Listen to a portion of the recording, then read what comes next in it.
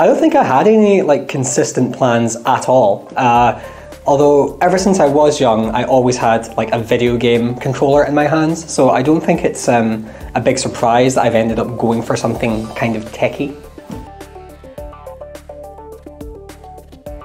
I actually spent quite a lot of time in physics. I got a PhD in solar physics a few years ago, and it was during my time as a physicist where I was spending a lot of time doing programming within a scientific context.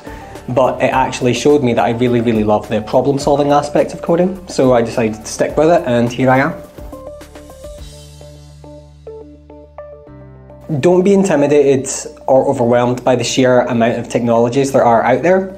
Pick a few things that seem reasonable and intuitive to you, stick with them, and use them to build something that inspires you.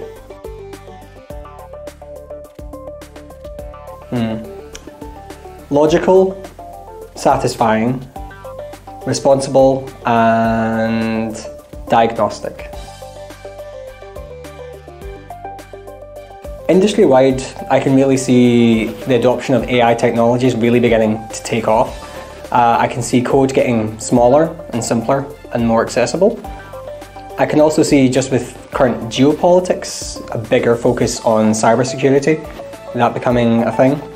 And I know here at Pulsion we're particularly turning a focus to improving the requirements gathering process of development, because eventually if you can't rein in your requirements at the start properly, then you're going to end up with costly overruns.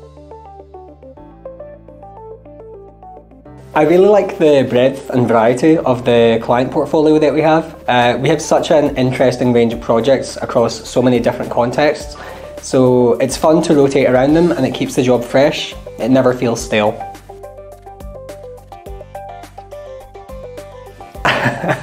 A few years back, I got the chance to work at NASA for 4 months, but don't worry, I wasn't like launching rockets or anything. I try to balance out chilling out with being active. So I spend a lot of time playing video games. But I also love being outdoors, I love running, and recently I've gotten back into swimming as well, so that's been good fun.